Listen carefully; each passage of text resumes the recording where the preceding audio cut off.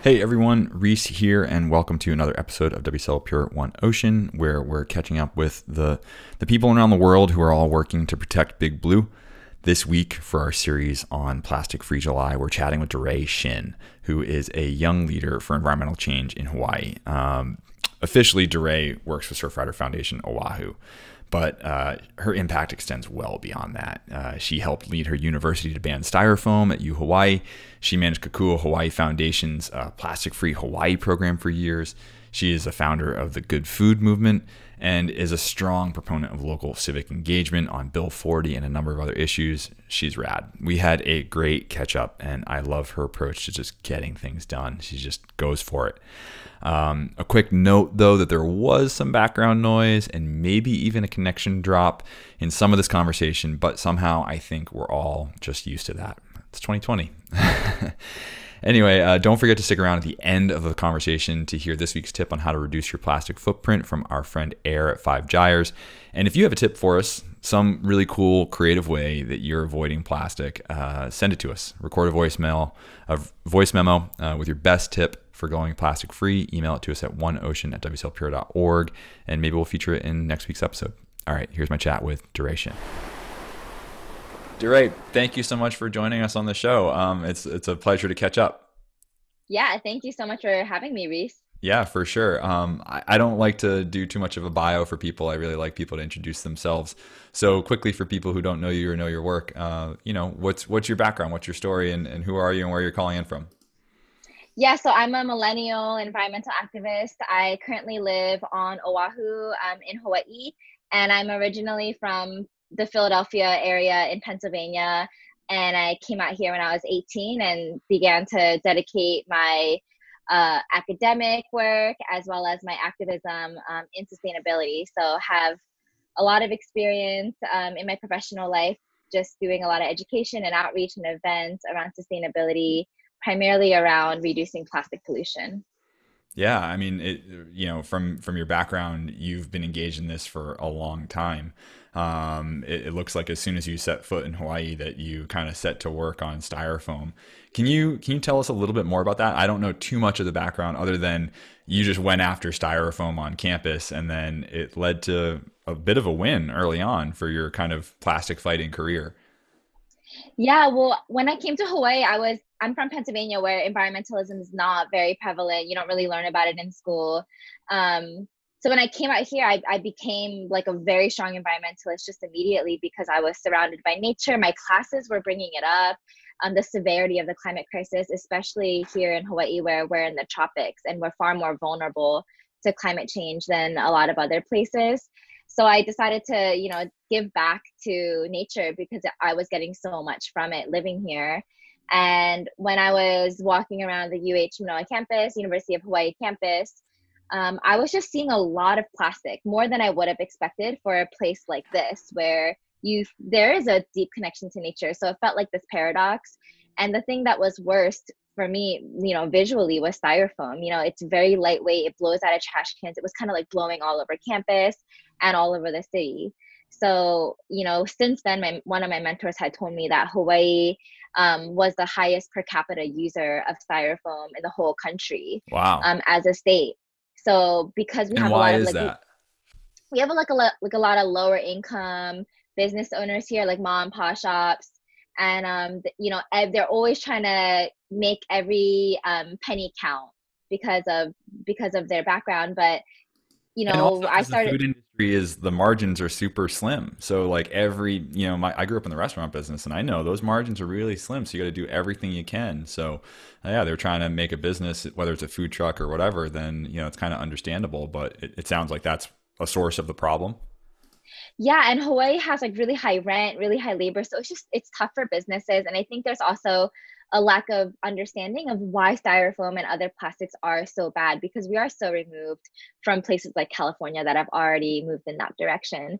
So I set out to find my environmental community out here with that mindset that I wanted to do something about styrofoam.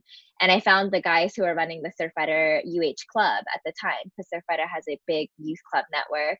Um, found them. Their first meeting was at a bar. We had a bar on campus, and they were just like drinking, and they were like, let's do a beach cleanup. And I was like, yeah, we should definitely do a beach cleanup. But this is my first meeting. I'm like, why don't we also try to ban styrofoam? I don't know, like let's just. You And went they're right like, for it. I love it. they're like, what's your name? Who are you? And they're like, oh, sure, let's try. So we just started to like put ourselves out there, created a petition, connected with some more experienced activists in the community, many of whom are like still my mentors today. And yeah, so we within 4 months, just through some simple campaigning, we were able to get a policy drafted and passed by the campus administration. So back in April of 2013, styrofoam was banned from being used in food establishments across the campus. And, you know, UH Manoa is the flagship campus for the state of Hawaii. It's the largest public university. So it's a huge victory. That's amazing. I love it. What were, quickly before we move on to other topics, what were some of the keys to success in that? I mean, coming into a new group, new on campus, you don't know these people. How did you go about, getting your sort of getting the win? Was there a strategic sort of play of we know that we need to get this person or that we need to get the businesses on our side? Was there some insight there? Because a lot of the people who listen are people who are trying to, help drive their community to be plastic free or to, be a leader and make change. So I'm curious if there was an insight there that you might share. I mean, being the more seasoned activist I am now and realizing how hard it is to win a lot of the time, I realized that at that point, we were really lucky that there wasn't strong opposition from the businesses on campus, and that we had a chancellor at the time that was beginning to prioritize sustainability very heavily in his administration. So we were able to put that pressure on. And in our online petition, we actually targeted the chancellor. So for every person who signed the, I think it was moveon.org or change.org petition, 1,000 people or more, he was getting an email in his inbox. So by the time we had confronted him in person at one of our campus talk story events, I stood up and asked a question at the Q&A, and it was a sustainability themed town hall. And I said, hey, we have this campaign. You might have seen your emails coming in. He's like, yes, I've been getting a lot of emails, and we totally are in support of this. Put a policy on our desk, and we'll try our best to work with you. And that was like all on video too. So I think we were just like lucky with the timing. We weren't the first ones to try it. We kind of everything lined up really well together, and they were friendly to the idea. It's still really impressive, though. Even getting lucky with all that, it still takes a lot to get it across the line. There are any number of reasons that these things can be stalled, or reasons to say no to stuff, right? Just being too busy or cost or whatever it is. So it's an amazing win early on in your career. It's really, really cool. What I love about it too is that you went from the individual of your experience as an individual quickly to a bigger upstream solution. And I think that's interesting because, a lot of the work that is done in the plastic space and, being Plastic Free July, it's a time when we all kind of consider our individual roles and we all want to do something in our day-to-day lives, but then we know that the bigger wins are upstream. And so I don't know, maybe can you talk about the work from individual to upstream and bigger systemic change? Because you so quickly went from that to this bigger thing. And I'm curious how that plays out in the other roles that you've had, like were you with Kukua Hawaii or now with Surfrider Foundation? I think a lot of environmentalists, and I saw a lot of my friends go through this while I was in school, where we're taking all these environmental classes, climate change, and we're realizing like how bad the problem is. Like we're losing species at an extraordinary rate. Our rainforests are being lost. It's just the severity of the problem is so large that I felt like, yes, I can not use my plastic bags, which I will do. However, it just didn't feel like enough. And so I think a lot of environmentalists go through this like personal crisis of like, how can I truly help in a way that will make me feel better about like this global crisis we're in? So for me, it was like the only thing I felt like made sense given what the data was showing us about climate change. And I should give some credit to my parents who, I was born into activism. So they were. Oh, They really? were activists. Yeah, they were activists when they were my age, before they had me and my sister in Philly, and they were fighting for reunification of the Koreas, ending the Korean War, closing the income inequality gap. And so I was exposed to that at an early age, seeing people currently my age when I was young, being activists on the streets, going to demonstrations. And so I think just seeing how people could impact on a level outside of just their personal lives was really awesome. That's awesome. I mean, it's so interesting getting exposed to it because some people just, you aren't exposed to it. You think about, you come out of your world, and if you live in a small town, that's kind of what you know. I think about often kind of my world growing up in the family restaurant business is like, to me, that was what my future was going to be until I finally started to meet some other different people and understand what was possible out there. So it's so cool that you were born into this sort of activism and kind of ran with it right away.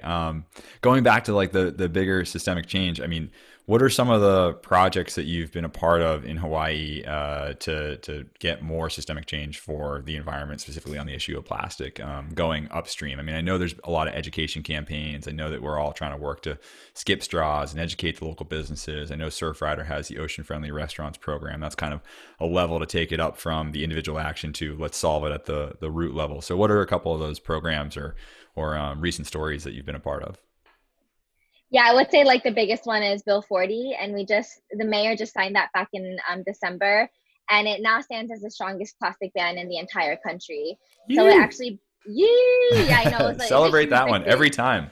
It's a great Yeah, victory. it is, and it impacts Oahu, and it bans single-use takeaway plastics for the whole island, with some exemptions, of course. But it moved away from this idea that we need to do plastic bags, straws, one thing at a time, and brought us to a place where we could be like, you know what, we need to be comprehensive. We can't just pretend like single-use plastics are like a one material at a time issue, and let's just tackle this in one policy. So there's a lot of reasons why we were able to pass it, even though for 13 years nothing was being able to be passed, even just smaller things like styrofoam bans. So we're really grateful of how everything worked together, and our community has really grown in a way, especially with our youth, that just stepped it up and really got organized and coalesced around this one issue, despite all the noise from the industry about the sky's going to fall down and we're going to have food shortages and all this stuff. So we were able to combat that successfully and pass that this December. We've had a couple people. So one, congrats. But two, we've had a couple people on the show who've been a part of this as well. We had Raf from Sustainable Coastlines. We had Natalie McKinney at Kakua. We've talked to Kona. So we talked to a number of the crew over there who've been a part of this work. And one of the things that stuck out to me were the youth education programs, and how those have been going on for years, right? And how what that did was it created a wave of this youth movement who got really engaged. And you could say that it could have been new to some kids, and maybe they would have come into it and still supported Bill 40. But you could also argue that it was the 10 years of Kakua Hawaii doing education programs that led to an awakened sort of a group of youth that then really got behind this and put it front and center to the politicians and said like, hey, I'm your future voter, or I'm voting next year, or I'm voting now, like you need to listen to us. And that just seems so powerful, right? And how long these things take. I think sometimes it's like, oh, overnight, this amazing thing, as the rest of the world or the mainland hears this story. But it's like, hang on, like Ralph said, it was 7 years working on this campaign. That was a number that he cited, but I would argue that the effort started even before that, just by identifying the problem, educating the local public, educating the youth, so that when you get to that critical point, you can then take advantage of it. Would you agree or disagree, or I don't know, any other insights from that experience? I agree. There's been we're in a special moment, and I think there's like this Greta Thunberg event where youth are like feeling really empowered and feeling like their actions are really necessary right now. And I also think that, I have a different angle on this, where it's kind of the more like politics election side of it. Do tell. Because if you really look at what happened with Bill 40, it was about this election that happened right before. And there was this city council seat that was open. And there was a long time council member in that seat who was traditionally very unfriendly to our ideas and efforts. And he was very focused on business.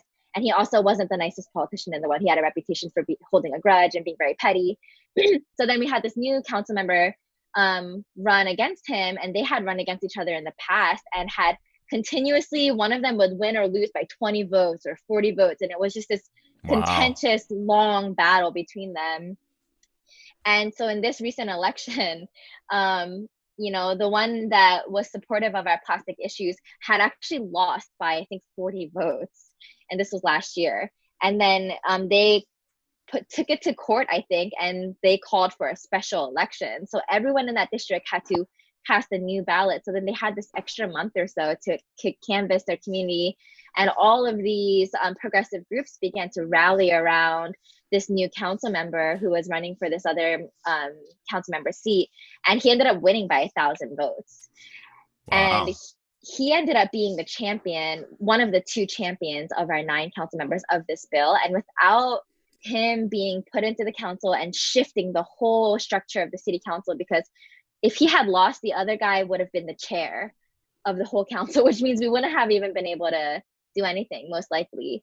And so while, yes, all of this organization, this youth activism, all this stuff was important and impactful, it really goes back to civic engagement and elections and getting involved in your local elections, because in Hawaii and many other smaller cities, those elections get really close, and there's a lot of people who don't vote. And if you just step up one day and take 5 minutes out of your day to do that, it can make a huge difference for all of us who are trying to do that institutional change work.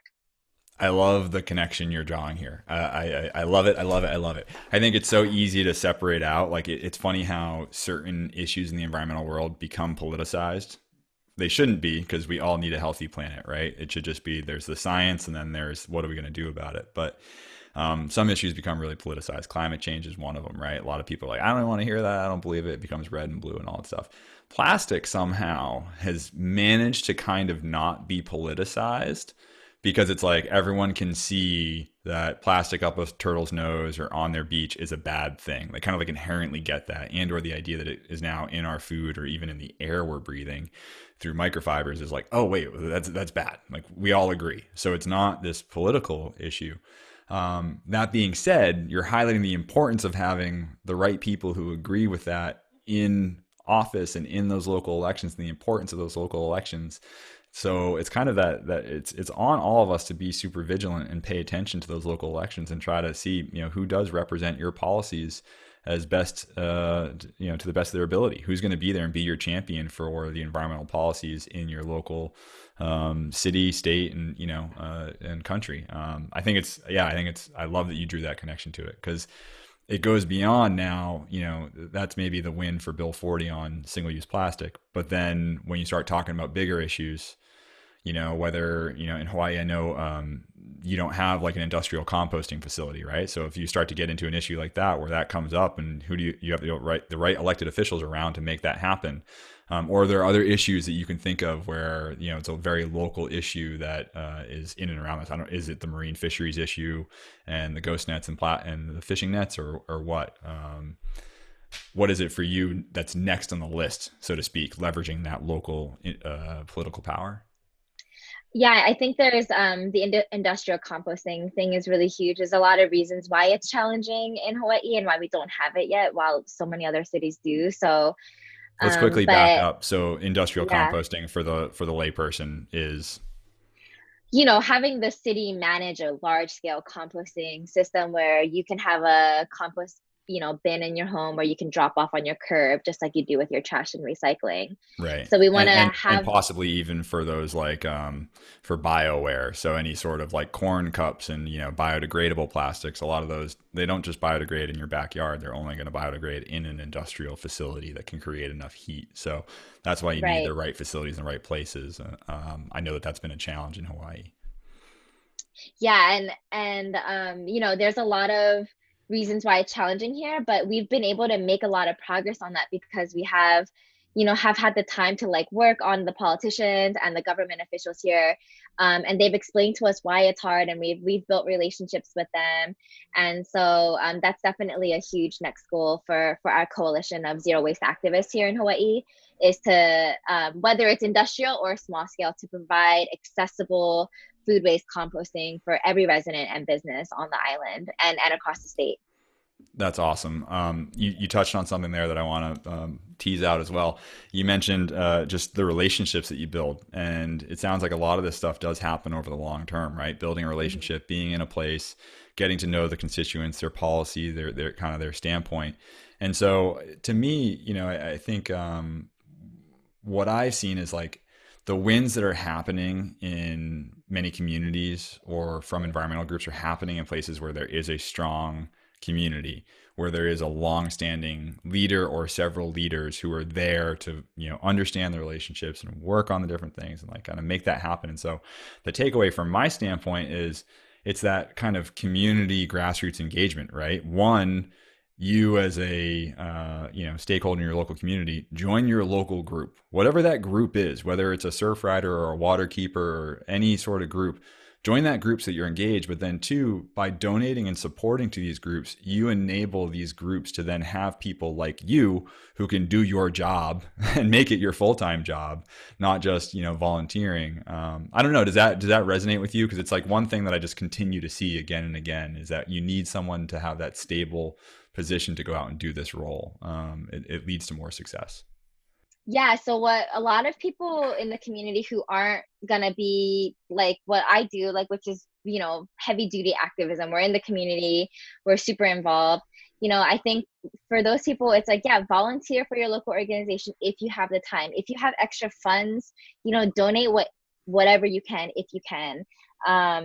Start sharing things on your social media if you have a reach. So think about the ways in which you have power and use that to help the movements and the organizations that you resonate with most. So whatever we can all do to amplify one another, I think that's going to be the most powerful thing. For sure. Those are great tips. One of the stories that I think, we've seen a lot of amplification around coming out of Hawaii and still resonating in the plastic space is around, fishing nets. And Hmm. that while the single use plastics that people are using, of course, are a big part of the challenge, a lot of what you're dealing with over there it's derelict fishing gear and fishing nets, correct? I mean, can you tell us a little bit more about that? Yeah, so it's hard to know unless you really live here and see it. But unlike a lot of other places where what you see on the beaches is just land-based debris, like food wrappers and takeout containers. Um, in Hawaii, on the east side of the island, everything we're seeing there, except what is littered, which is very rare. People don't really litter nowadays. Um, it's marine debris, and it's all nearly all from the commercial fishing industry. So, between our experts that do beach cleanups on a regular basis, it's been estimated to be 90 to 99% Wow. of what we get on that side of the island. Is And that by so, weight or volume or quantity? all of the above, Yeah, I assume visual it's weight weight, because it's heavier. weight. But yeah, wow. So it's these huge fishing nets, it's buoys, it's fishing crates, oyster spacers, eel traps, hagfish traps. So for those who have been out here, what that's like. The dirtiest beach on this island and every other island is a marine debris filled beach, and they're usually remote. So they're not even ones that we're going to. They're like closed off to public recreation.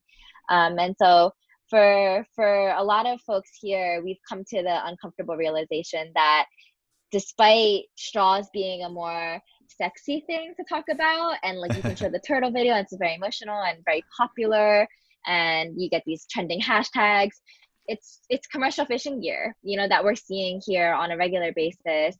And the volume, that's where it's coming from. And so if you want the equivalent action to that problem, it's reducing demand on commercial seafood and fish. And a lot of people in the environmental community in Hawaii and the surf community, they love to eat fish, and they love to eat cheap fish and commercially harvested fish from big box stores, or get their local poke here. But unfortunately, it's not sustainable, and you're supporting these industries that not only support um, this mass dumping and unsustainable practices, but also overfishing and the loss of our ocean ecosystem, and the health of the whole wild community in the ocean that's being lost because of overfishing and bycatch and all of that. So to me, commercial fishing is a largely overlooked issue, and I think it's because it's hard to talk about. People like to eat fish, and it's hard to solve because it's in the Yeah. ocean. So it's not a local policy we can pass. It's really got to come from the consumers first this time around. And so that's just something we like to talk about a little bit more than a lot of other environmental organizations haven't gotten to a place where they feel comfortable talking about that quite yet. Yeah, it's really challenging. I mean, I tend to agree that we overconsume fish and we overconsume, commercial fish. Whereas, if you are consuming fish that you're catching, if you're Kimmy Swimmy and you're out there catching fish on your own, you're the most sustainable living, one of the most sustainable living people, right? Getting your protein Totally. source. But the ocean is important for providing protein to, some billion people on the planet, and it is a more sustainable way to. It's more sustainable than beef or than chicken. I wouldn't Right. say that it is 100 that it is it's inherently sustainable. It's just more sustainable than. I think, our food choices are super important, so that we have to figure out a way that we can live in harmony and consume from the ocean in a way that we can carry on for generations, right? And that's probably going to mean, eating less of it, eating lower on the food chain. Don't eat big pelagic beauties like tuna, but maybe you're eating some oysters and mussels and some smaller fish that can replenish more quickly, stuff like that. I would guess. And there's also, within the fishing industry, is there a way to create net collection programs and to put penalties on releasing, fishing gear and all that sort of stuff, so that these nets aren't out there causing, issues with wildlife, tearing up coral reefs as they drag along the bottom. These ghost nets can be really gnarly. I love what the Borreo guys are doing to take back those fishing nets in Chile. They found a very sustainable source of plastic that would otherwise be out in the ocean, and they're paying the fishermen to bring it back to shore. They would sometimes otherwise burn it or just cut it free, and so now they bring it back to shore. They get paid for it, and those guys can turn that plastic back into a product. We were talking about food there for a second, and I want to touch on. I know that you have another kind of movement, and it's the good food movement. So, do you want to talk about that at all? Yeah, so a lot of my work in these kind of, I've worked for influential nonprofit organizations in the environmental movement here in Hawaii. And yeah, none of them were quite at the place where they wanted to talk about food choice. And I was like, yeah, I really feel like this is so important. And when I discovered how important it was, I made the jump. I'm like, I'm going vegan. And I was vegetarian already. And I was 19 at the time when I made that decision. And I also began to realize like how important organic was, how Right. amazing our local farmers markets were, talking to those food producers and being like, what do you spray on your food? And I became really empowered and enthusiastic about this whole movement around food choice because, despite what I talked about institutional change with plastic, food choice actually has such a huge impact. Food choice and travel are probably the only two Totally. actions that I would recommend you focus on. I wouldn't even say waste is that big of a part of it because of just the carbon footprint of food and transportation. So yeah, I began to get a little frustrated. I'm like, I don't know why no one wants to talk about this. It's just like so important. You have all these followers. Like, let's just be realistic. Let's offer plant-based food at our events. It'll be awesome. But because people weren't quite ready for that, and every institution I had worked for, I started an organization called the Good Food Movement. Me and my best friends, and we just started to put together inspiring and fun events, inspire people to make good food choices that promote sustainability and health. So we've had several film screenings that had 100 to 200 people in attendance at venues all across the island. A lot of great food documentaries promoting plant-based eating, like Game Changers. And our recent event was a vegan chocolate party where we had like 200 Ooh. people come out, and we just had a DJ and all these chocolate vendors. We had this like mushroom chocolate guy who had all these like adaptogenic chocolates, and all these desserts and these vegan food vendors. And it was just like a big party. Everyone's high on chocolate, and we just like danced and we just showed like you can have tons of food and chocolate and still eat plant-based, and just really promoting the abundance of it, that there's not this sacrifice, that there's been this myth and this kind of cultural inside joke that vegans only eat salads. So I always like to make the joke, like, as a 8-year vegan, I barely ever eat salads. I eat tons of decadent foods. So that was kind of the purpose of Good Food Movement. And so that's kind of my passion project I do on the side. I love it. I love it. You're staying busy. And you also surf. You also get out in the water once in a while. Yeah. Yeah, I try to surf ideally every day whenever I can. You're in the place for it. All right. Well, this is a great final question then. So, if you could take this is our final question. This comes from Ace Buckin. If you could take one person surfing, who would you take with you? Where would you go? And what would you talk about? Any person in the world. This is your chance to, is it a hero? Is it someone you want to learn from? Or is it a family member who you just haven't seen in a long time? Who's it You going know to what? be? My first thought was Bernie Sanders. And then I was like, Kona, I should Kona pick said someone that. younger. Coney said Bernie as well. Oh, that makes me happy. I love Kona. Yeah, I love Bernie Sanders. That was my first thought, but I feel like AOC would be more likely to say yes. So I'll take AOC out with me, and we can And what would you brainstorm how talk to. about? I think just how to take over the political system, remove all the corruption and BS, and really turn our government into what it's for, which was for the people, by the people, and and saving our planet. I love it. I love it. Make no small plans then. Where would you take her surfing? I will probably take her to Waikiki because that's just the nice thing to do for a beginner surfer. So over What if here she at Canoes, surfs? Maybe she surfs and we don't know. then we'll go to bowls. I love it. I love it. Doorae, anything else you want to share with our listeners before we say goodbye? Just I'm super grateful that WSL has this pure WSL Pure to really promote sustainability, and it's been awesome to see all the amazing ways you guys have gotten involved globally, and focusing so much in Hawaii, which is really important to me because I feel like Hawaii is this global hub in the middle of the world, in the middle of the ocean. And so I'm really hopeful for the future of our planet. And I think people like you and organizations like yours are critical to maintaining that optimism. So thank you for your work. Oh, thanks. I'd say the same. I mean, every time I've come over there, it's been super welcoming and warm, and all sorts of great people doing great work. So I'm just trying to help support you guys and do our part here. Keep up the amazing work. It is really inspiring. What the community is doing there to protect that coastline and those waterways is really fantastic. So we're here to help. We're stoked for you, rooting from the mainland, and thanks again for spending some time with us. Awesome. Thanks so much, Reese. Duration is making no small plans, and I am here for it. Maybe there's a run for office in her future. I don't know, but if I could vote for her, I would right now. All right. Thanks again, Doorae, for joining and for all the knowledge and the work that you do to reduce plastic pollution and protect the ocean in general. Thanks to our friend Eric Copeland, exec director of Five Gyres, dropped us a voice memo on how to go plastic free. Stick around at the end to listen to it. Most importantly, thank you for listening. We really appreciate it. If you like this episode, please be sure to throw us a rating or a review. It really helps us out. And check the show notes. All the links to Doorae and her work are going to be in the show notes. And if you're not already, be sure to subscribe to our WSL Pure monthly newsletter. We tell you what the latest is with WSL Pure, but more importantly, we try to curate all the different ocean news that we used to put in this podcast into our email newsletter. So it'll keep you up to speed on ocean and environmental news. That's it. Until next week, stay safe, stay healthy, stay compassionate, stay 6 feet away, stay active, stay positive, stay plastic free, and stay stoked.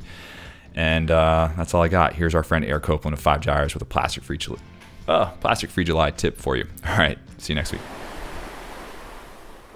Hey, this is Eric Copeland, the executive director of Five Gyres, calling in from my home in Los Angeles. And my best tip for reducing plastic pollution is to stop ordering takeout food so much and instead try to make more of your food at home.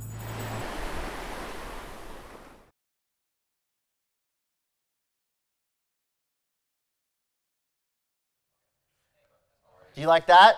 Well, if so, subscribe over there and then watch more videos over there. And then tell us your favorite videos down there. It's a 3-step process. Do them all now.